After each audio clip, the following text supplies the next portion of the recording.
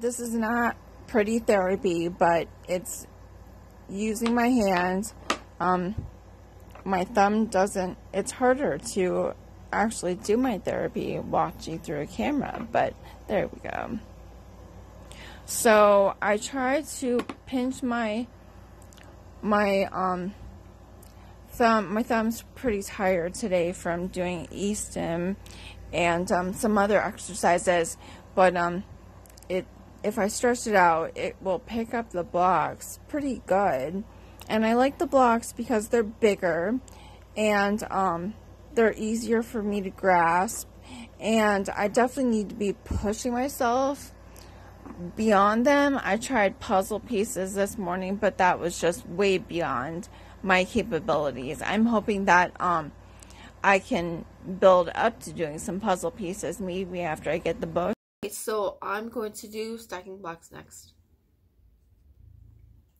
Okay, so I've got the blocks set up. My best time from last week was, I think it was 2:07. So that's pretty good.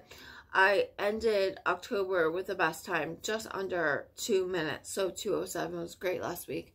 So we'll see how I do today. Here we go. Okay, I'm gonna start the timer. When I was doing this yesterday, I was not getting very good rounding of my thumb to pick the block up like I'm doing right now with the pad of my thumb. And so that's why I really did the paper towel roll stretch with my hairspray bottle again today. I think I was really missing that stretch. And like I said, the hand purse does a great job, especially keeping the wrist neutral during the stretching.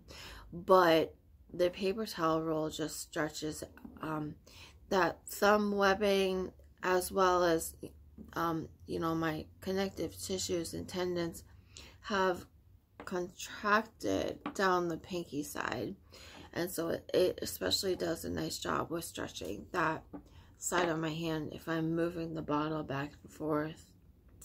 I think I could even grab a wider bottle next time